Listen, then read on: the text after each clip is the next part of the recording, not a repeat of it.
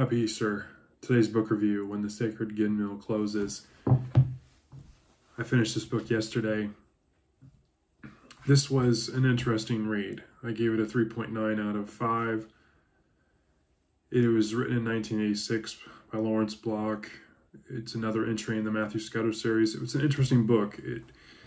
Fun fact is Block was supposedly going to be done with the Matthew Scudder series after 8 Million Ways to Die, which I read, which takes place prior to this book.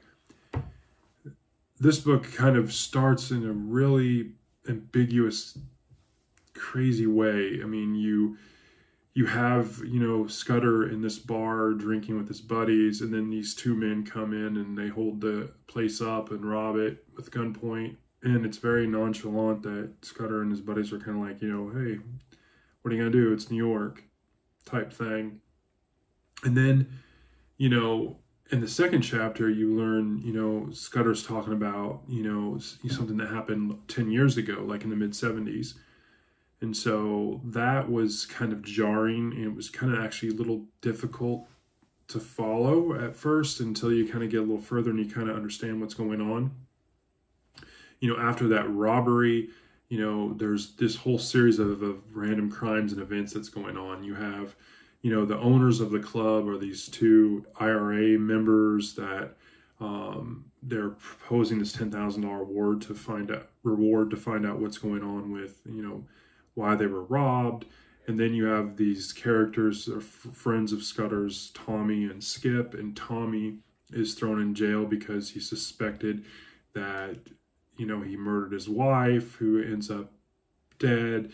And then you have Skip, who apparently is, seeking Scudder's advice because he needs assistance and, his tax evasion and his business, and he's kind of being blackmailed, and all along, Scudder's trying to figure out what's going on, and he's telling, he's kind of telling this story that took place 10 years ago, and then you meet some side characters. Obviously there's references, to his life with Anita, his wife, or his wife, the wife of his ex-wife and the mother of his children. It's an interesting read. I mean, obviously throughout this haul, you have a very sharp contrast to where we were in the previous book. Bless me, I'll edit that out, as Brian Lee Durfee would say.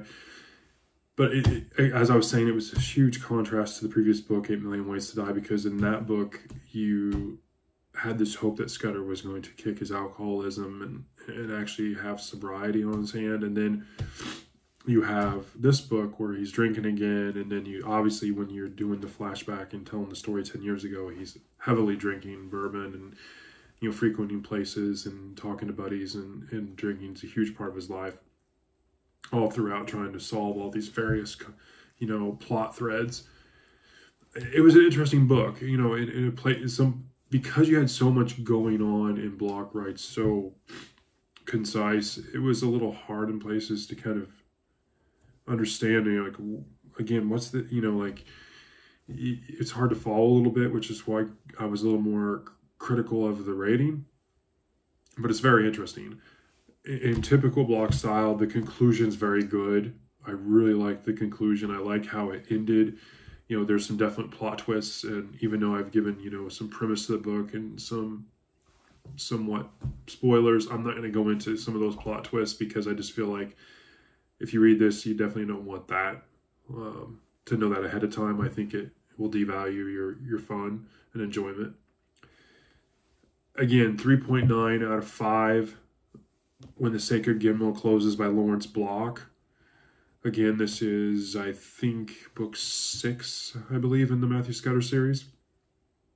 It was published in 1986. It was a fun read. It was very quick for me. So, anyways, that's a book review. Hope you're having a great Easter. Thanks.